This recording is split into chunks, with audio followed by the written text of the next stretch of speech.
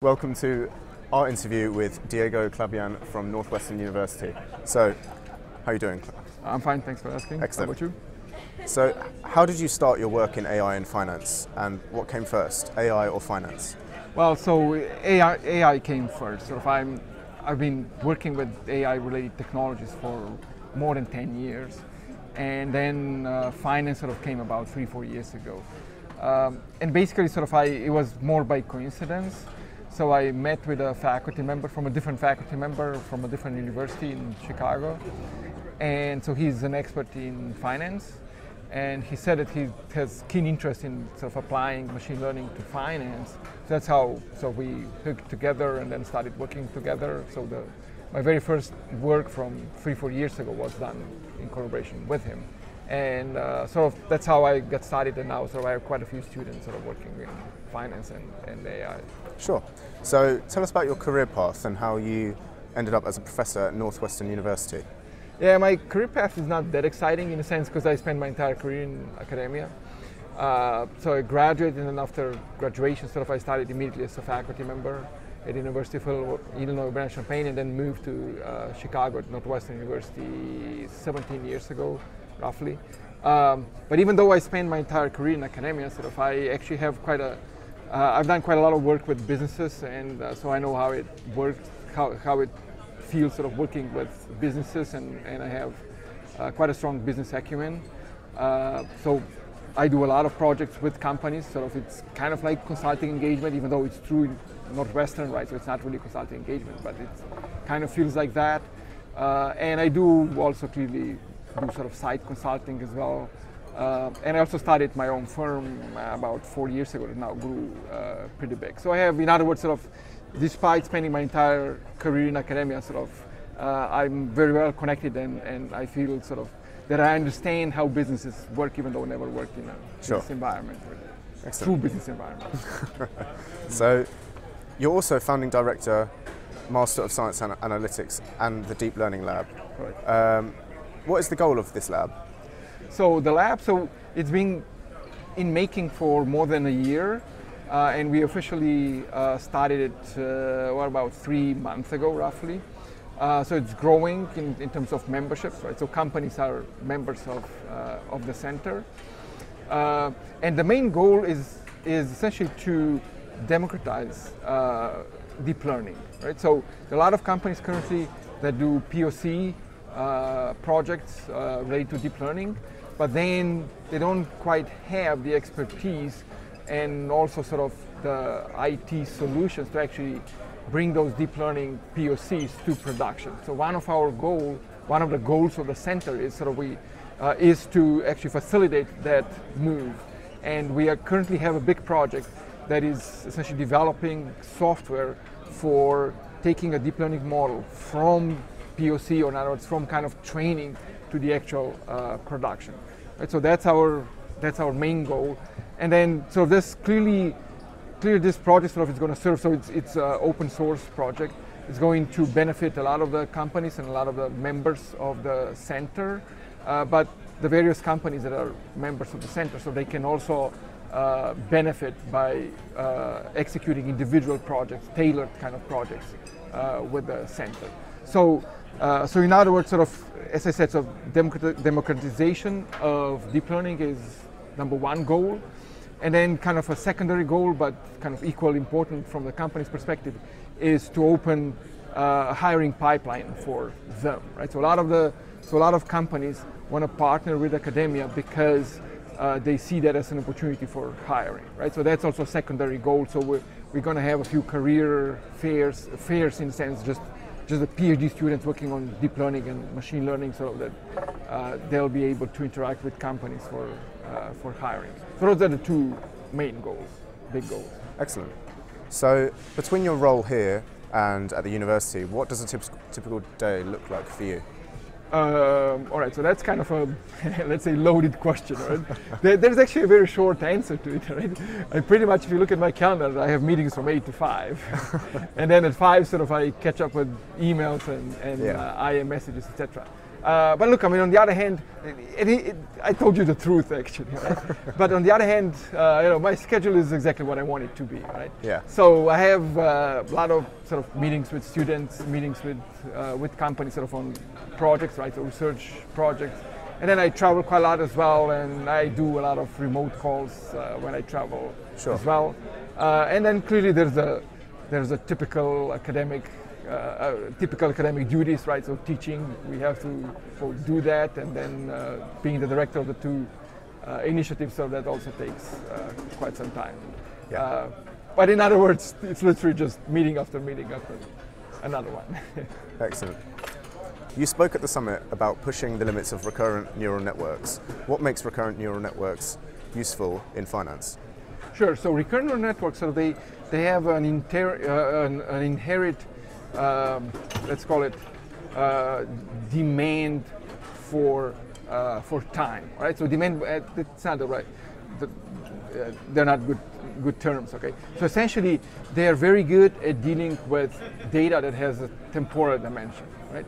And in finance, at least sort of, most of my interest is actually on the market side, right? On the trading, on the trading side, not so much on financial services side, like banks, etc., right? So in other words, I don't know, chatbots, etc. That's not really my main interest and focus, right? So when you think about market data, sort of every, let's say, book order update has a timestamp, right? So everything has a temporal dimension. So, and if you have that kind of data, then recurrent neural networks are kind of the most obvious choice, or not just the most obvious, they're kind of pretty much the only choice when it comes to deep learning, right? So there are traditional models like ARIMA, etc., but when it comes to deep learning based modern models, we are talking about recurrent neural networks, right? So that's why sort of recurrent neural networks are the best model for financial or for trading data.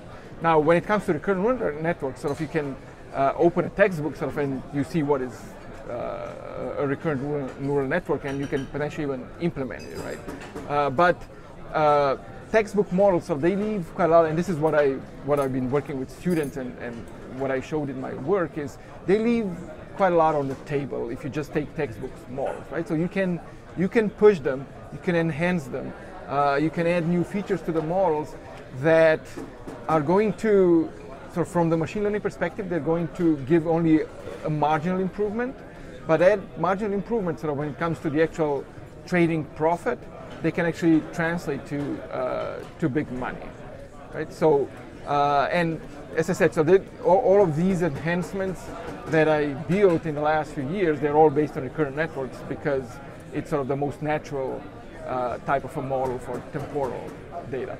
Okay. So, what challenges are you currently facing, and how are you using artificial intelligence to overcome them? So challenges. So one of the pretty big challenges, sort of data access.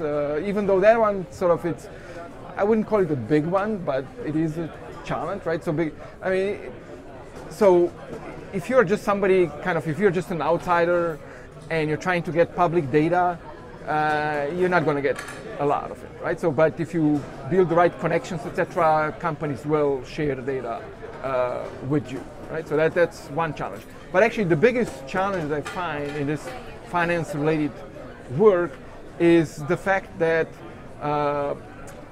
it would be great to actually evaluate the output of the models or predictions, say, based on a very realistic trading environment and platform, right? And that's where, at least academia, sort of, we don't have access to that, right? So in hedge funds and investment firms, they spend decades, literally decades, sort of building these evaluation software packages and architecture, etc. And clearly they're not going to share it just like that, right? So evaluating our benefits on kind of very simple environment, on simulations, right? On very simple simulations, sort of clearly is not quite reliable, right? So so in summary, the biggest challenge for me is actually how to evaluate my solutions in a realistic environment, right?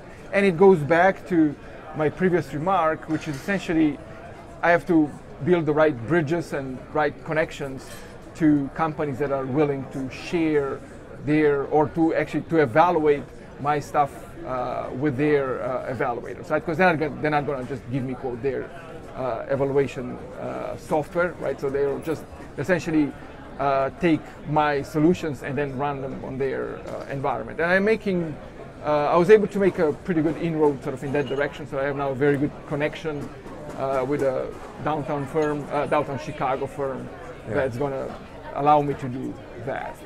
Okay. So you also work within insurance and healthcare. How is the work that you're doing in finance transferable to these other industries? Okay. I do actually quite a lot of work with insurance companies and healthcare as well. So one big difference between the two is that data in finance, it's quote nicer. It's what I would call kind of structured data. Okay. Right. So there's not sort of a jungle.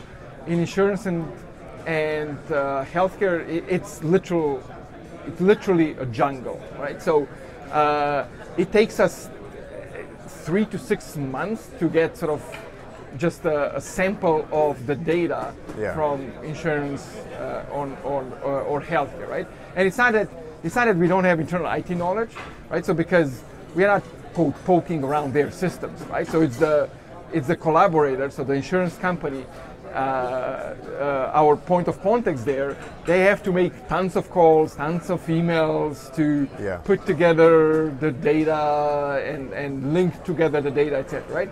In finance, sort of that aspect is easier in a sense, because usually, for example, market data is just sort of in one and only one database, and you are accessing only that one, right? So, but insurance, sort of, we talk about 10, 20 databases. And healthcare is even a bigger mess. I mean, healthcare literally sort of, we're not talking about 6 months now, we're talking about a year to pull the data from a system and then link it together, trying to understand the data, you have to talk to a bunch of physicians. So healthcare, it's really, it's a big mess.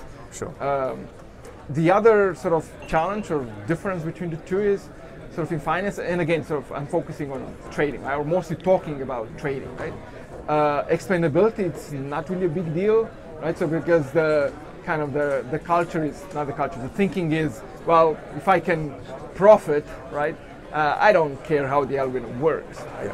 But in insurance and healthcare, they want to, the decision makers, right? Or line of business users, they want to understand how the decisions are being made. Right, so you have to be able to explain the models, and deep learning models are notoriously hard to explain. Right, sure. So that's a big difference between the two. Okay, so there's a huge amount of data available in finance, as we've mentioned. What measures are in place, and what needs to be improved to ensure data is kept safe and secure in that field? Right, so I actually think that when it comes to trading side, the data there are not that many bridges, or at least sort of I would have to think really hard sort of to come up with a bridge that happened with trading data, right?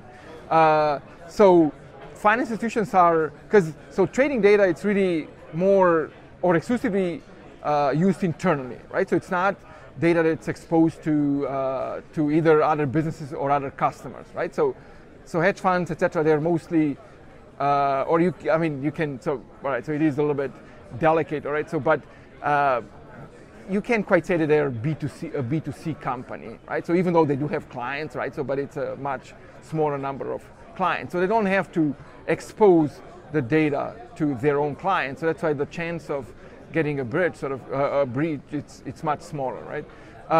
But in terms of how to deal with cybersecurity, they have to have processes in place, like every other company.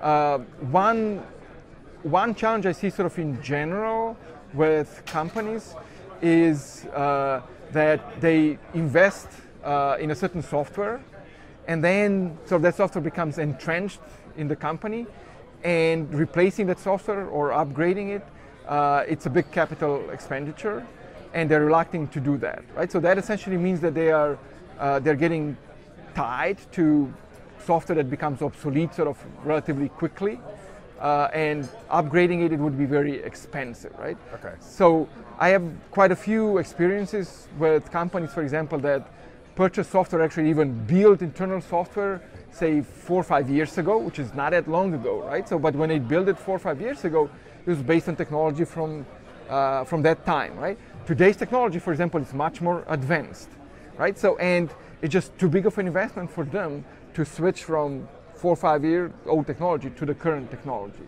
right? So, in the same way it comes to, so I'm bringing this generic case, right? So when it comes to cybersecurity tools and process, etc., it's the same, right? So things become obsolete very quickly, and you have to upgrade, and you have to put capital on the table, and that's where it becomes very tricky, right? Sure.